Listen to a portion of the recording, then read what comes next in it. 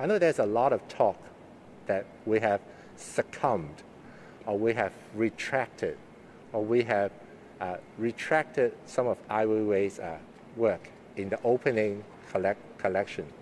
First, I'd like to emphasize the curatorial process is an ongoing process, and we have not made any final decisions yet. And second, regarding the photograph at Tiananmen Square, and it's a series of photographs called Study of Perspective, and that one is on Tiananmen. But actually there are 20-some photographs with his, shall I say, middle finger?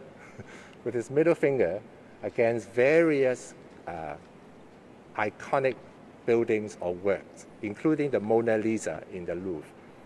So I will just reveal a small bit that the curatorial process, we have never planned for that photograph to be included in the opening exhibition. So there is no question that we have retracted it or we have succumbed to pressure and have changed it.